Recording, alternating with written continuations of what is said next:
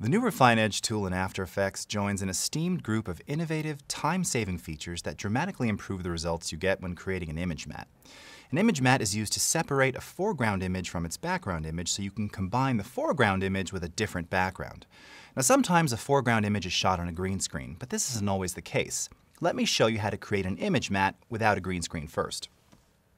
Here, I'm going to use a tool called the Roto Brush in After Effects. Now, historically, hard edges are often easy to mask. The real challenge begins when you're dealing with soft edges, particularly something like hair. Or if you're working with outdoor footage, for instance, a tree line against the sky, or any kind of foliage, these elements often require more manual work simply to make the results passable. But the new Refine Edge tool, in conjunction with the Roto Brush, delivers dramatic results almost instantly.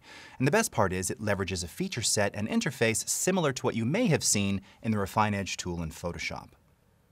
Let's first start with a tree line, and essentially what we're trying to do is replace the background mountains with a bright blue sky.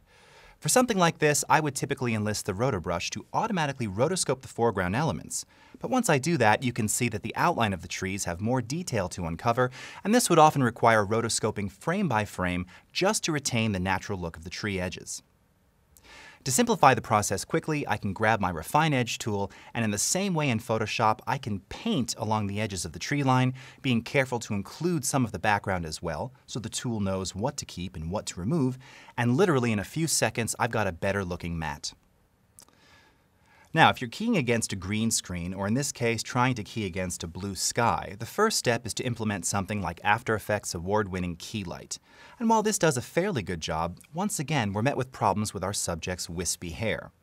For this, I'll now apply the Refine Soft Matte effect, and almost instantly, the resultant key looks significantly better with an incredible amount of detail in the strands of hair, allowing me to composite this shot into another scene very effectively.